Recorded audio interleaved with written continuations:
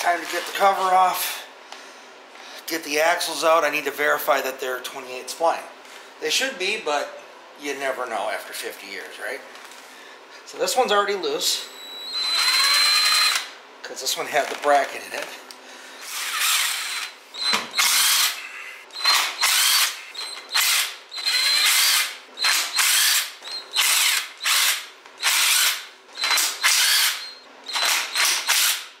Not going to take that one out completely because I don't want it all over the floor. I don't know if I can pry it open with a putty knife or not, but we'll try.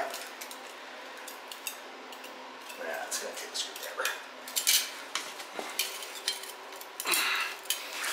Let me get a screwdriver carefully. Big boy. Let's see if we can get this guy.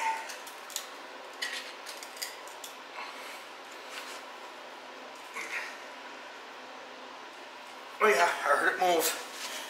I want to give a little bit on each side if I can. Come on. Come on. Come on. Well, I guess it really don't matter where she comes loose. Just don't want to bend the cover.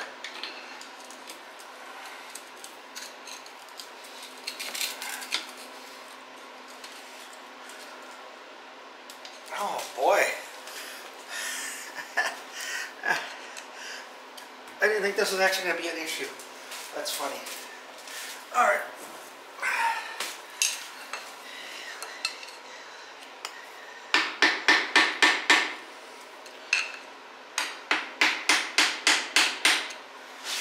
Really light taps. Oh yeah, she's breaking loose.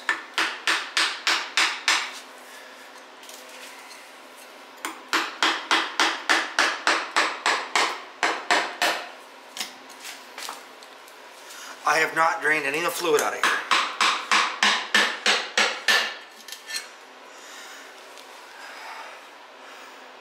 Well, she had fluid in her.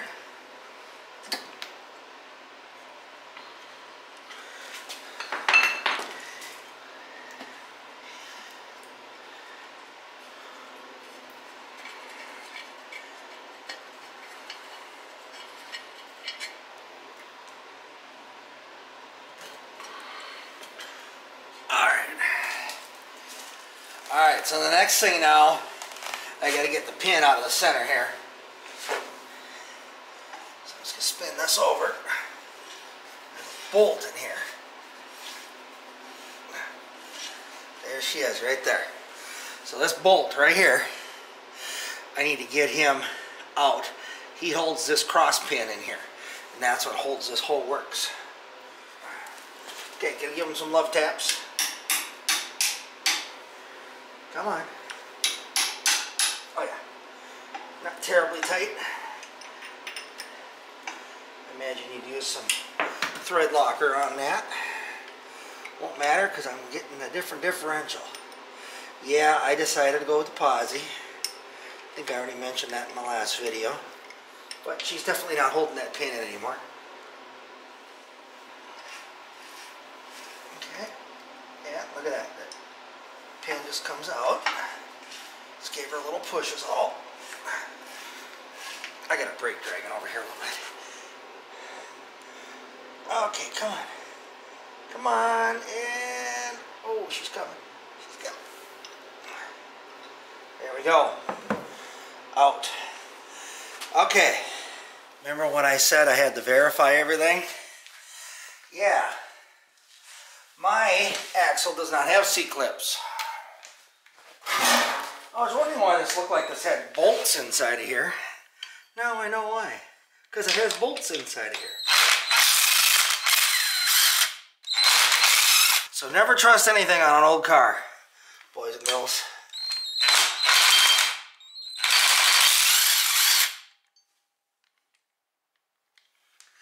Because this was a bolt-on.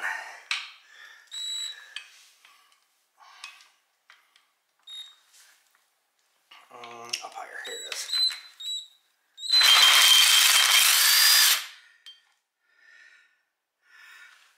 So I guess I don't need a C-clip eliminator kit. My axle didn't have C-clips to start with. Well, I had to do some reading for this one. So apparently mine are press-in bearings, and then there's a bracket that holds it in place. So I just took a drift punch and a hammer, and my axle just popped loose just now. Sorry you missed that. I was just playing around trying to figure it out. So anyway, this is loose now. There we go. There's my axle. Alright. Now,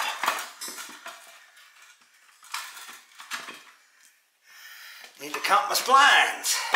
That's the whole point of taking this apart tonight. There's no intentions of working on it, no parts, other than, you know, cleaning it up.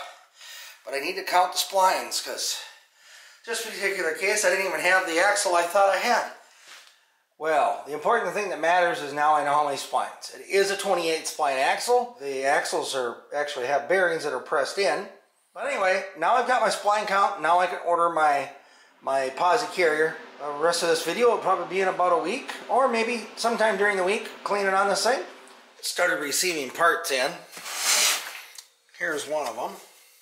And boy, she's stapled shut too. This should be my limited slip differential.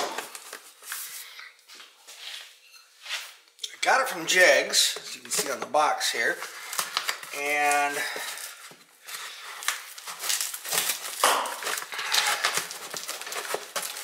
it's Jegs brand.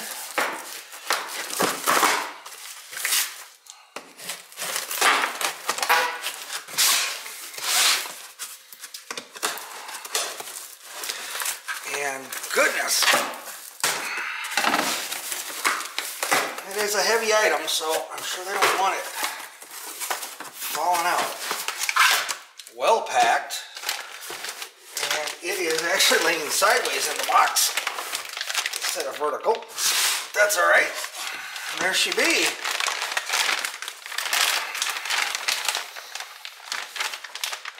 And that literally is all that's in the box. No instructions, nothing, just this.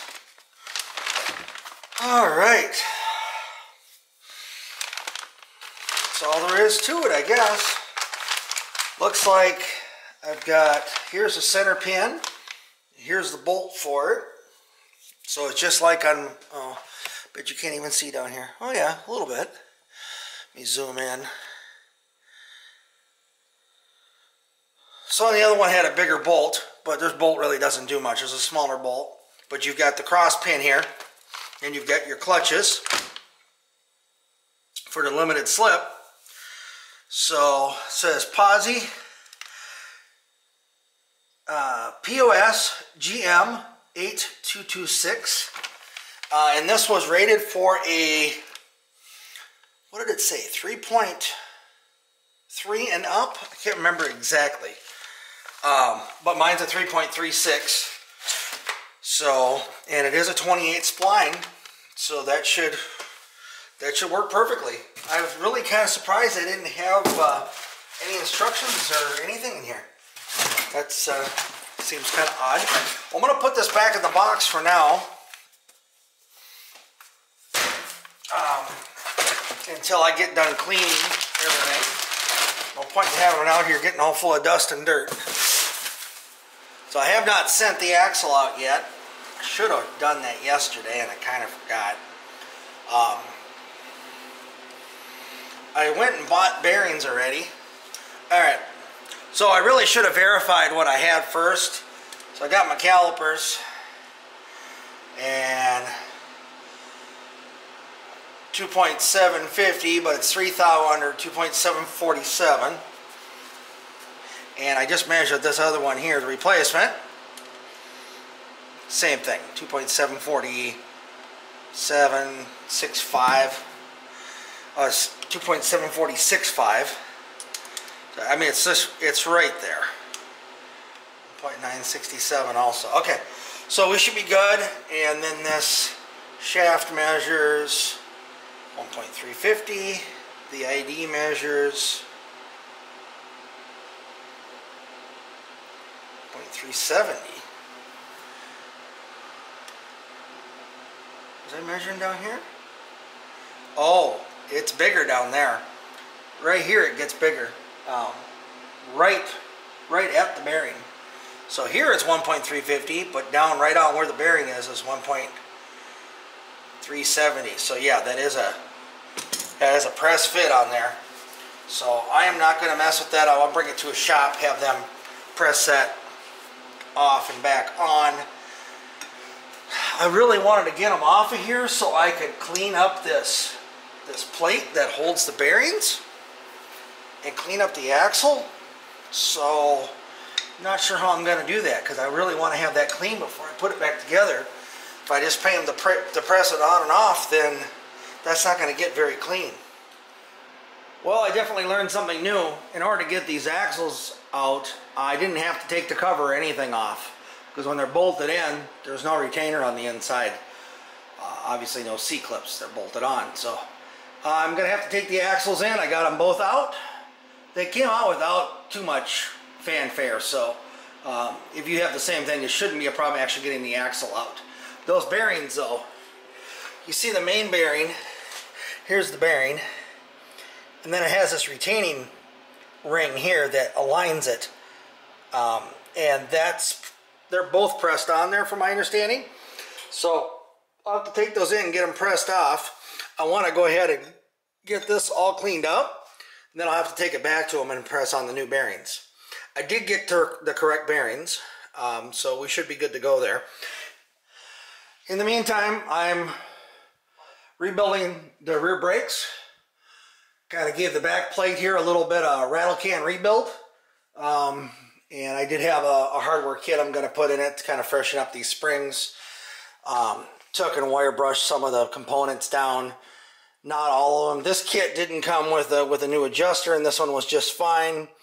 There's a lot of stuff that did not come in this kit. It was a really, really cheap kit. Basically, all it was they called it a hardware kit. The kit I got for the front, that had the adjuster. It had like the adjuster arm.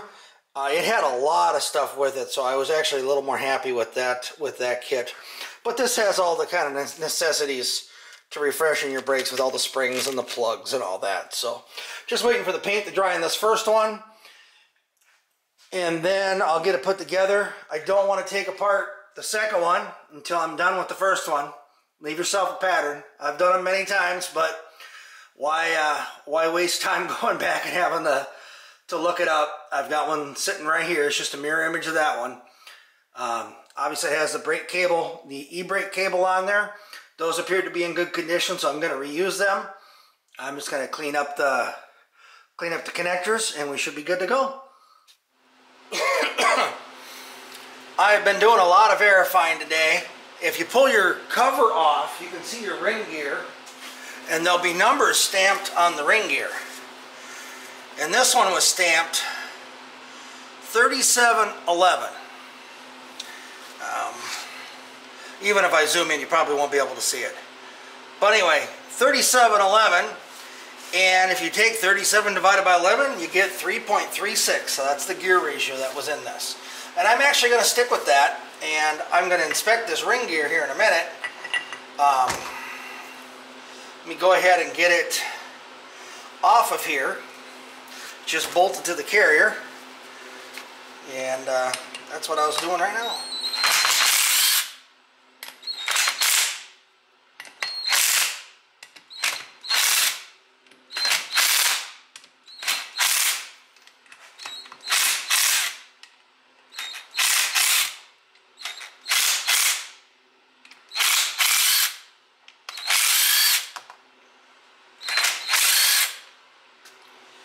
And I believe if you order the rebuild kit, the one I want to order, it comes with new bolts for this, because I'll have to bolt this to my new posi carrier.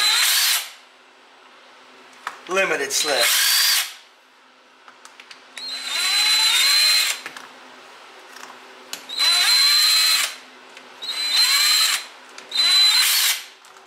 Okay. So that should just fall right off there now.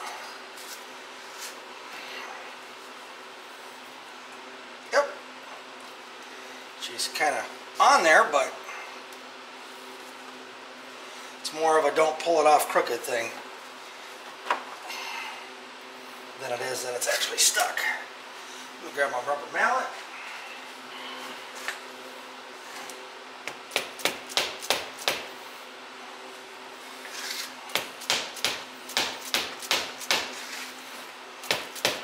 Of course, it's kind of sitting on the table here. Let's try this instead.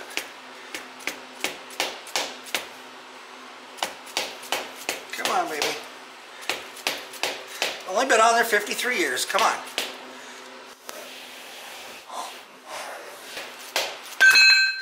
There we go. I'll get this all cleaned up and inspected. As long as this is good, I planned on reusing my ring and pinion gears. No reason not to if they're in good shape. This rear end, I mentioned in previous videos a long time ago, I believe is out of a car that was sitting in a junkyard. Because it's not the posi that came in the car, and the engine and transmission were out of a 70. This one appears to be out of to be the correct axle, or at least close. But that gear, I'll get an eye loop and start inspecting it, but I don't see any damage here at all.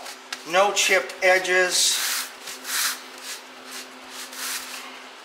Nothing's jumping out at me. I will have to inspect this, but right now nothing's looking terribly worn. I don't feel any like sharp edges, and it looks like the gear was way down in the root, so it was in a good spot. Okay, looks like it's a little rounded, like right here, but I'll have to look and see if that's the way they were made or if that's a sign of wear. Oh no, that's a little chamfer. There's a little chamfer here and a little chamfer here. I have a feeling this gear is going to be plenty good to use as long as the pinion gear is also.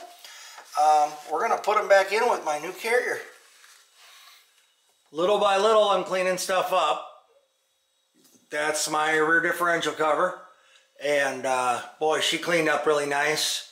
There was a couple small little bends right down in here that I was able to pound out and kind of form out on the vise, on the anvil on there, and then sanded it all down. Used a wire brush and sandpaper, then flat sanded the back side on the workbench, and that cover's not warped at all, so the gasket should seal really good. It took me a while to get all the gasket off of there. Thought that'd be kind of boring to watch, and the thing is I didn't want to spend a lot of time filming and then find out it was bent, and then I ended up buying a new one anyway. So little bonus footage here. Differential cover came out really nice. There's the other drum. I should have the brakes done tomorrow, and then hopefully next week we can start putting some stuff back together. I'll get those bearings pulled off the axles, get that cleaned up, get them ready to go back in here. I've got my carrier. There's my two shims laying on the floor right there. There's one on the left, one on the right. I measured those, are within 5 thou of each other, so hopefully when the new carrier goes in, it'll be similar, or we might have to play around with shims. I'm buying a rebuild kit, so it should have a bunch of shims in there if necessary. That's about it for tonight. We'll get back to it tomorrow and continue with cleaning this up. Bought the right size socket for this. Let's get the pinion gear out of here.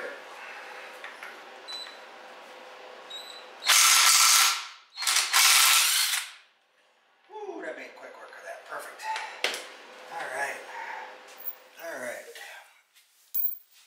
If you have a steering wheel or a harmonic balancer puller, you're going to need that in order to pull this yoke off of here. Hopefully I can do this without breaking anything.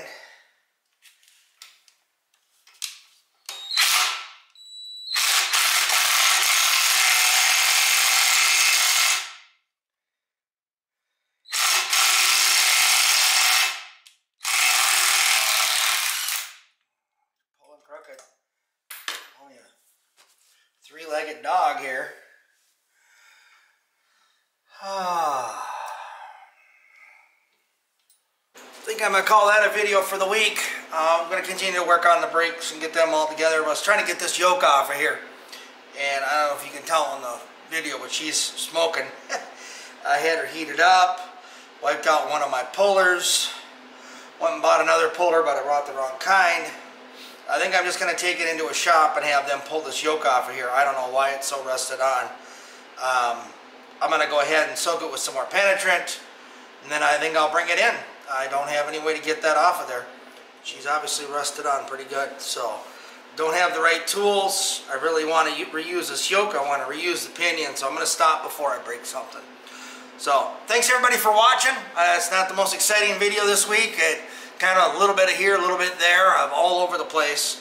But that's how projects go sometimes. You work on this, you work on that, waiting for parts and whatnot. So thanks again for watching. Like, share, subscribe, all that great stuff, and we'll see you in the next video. Thanks. Have a great day.